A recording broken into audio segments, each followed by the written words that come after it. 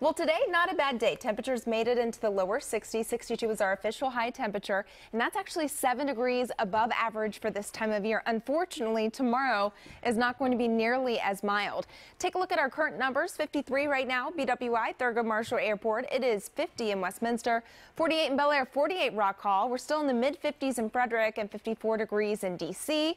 Our weather watcher Martin is checking in right around 45 degrees, and he lives in Rock Hall, Maryland. We have James in Elkridge at 49, Roy in Annapolis at 49. Susan in Linwood says it's right around 42 degrees in her backyard. As we head into tomorrow, you can look for temperatures that are going to be much colder than what we've dealt with over the past couple of days. 43 degrees for the high temperature as we head into tomorrow afternoon in Baltimore. 43 in Annapolis, 42 in Frederick, only the upper 30s for Westminster. And on top of that, we're going to be dealing with winds out of the north and west, and that's going to make it feel even colder compared to the actual air temperature. We're looking at a wind chill factor mainly in the 30s as we head into tomorrow. So you need to dress for the 30s. That's the main message I really want to get across. Thursday is also going to be a chilly day, not quite as cold as Wednesday. High temperature right around 47 degrees. We'll make it up to around 58 as we head into Friday, so temperatures will moderate. And then by Saturday, take a look at that.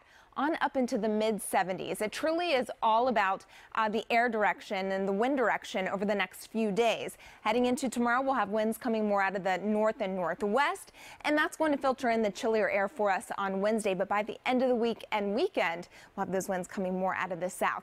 Plenty of sunshine on tap for your Wednesday. As we head into Wednesday night and Thursday, those overnight low temperatures are going to plummet down into the lower 20s in many spots, but high pressure firmly in control.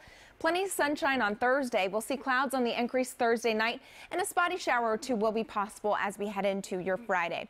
Your Bay forecast shows this, a small craft advisory already in effect right now. And tomorrow we'll see those winds out of the northwest gusting to 30 knots at times. Our next low tide is going to be 8:37 a.m. at Fort McHenry. Here's your forecast for tonight. Colder, skies clearing, overnight low temperature right around 36 degrees as we head into tomorrow. A high only around 43, mostly sunny, windy, and colder. Your 5-day forecast, it looks like this. 47 on Thursday, 58 on Friday, a couple of showers. Saturday on up into the mid-70s and 61 by Sunday. Denise, back to you.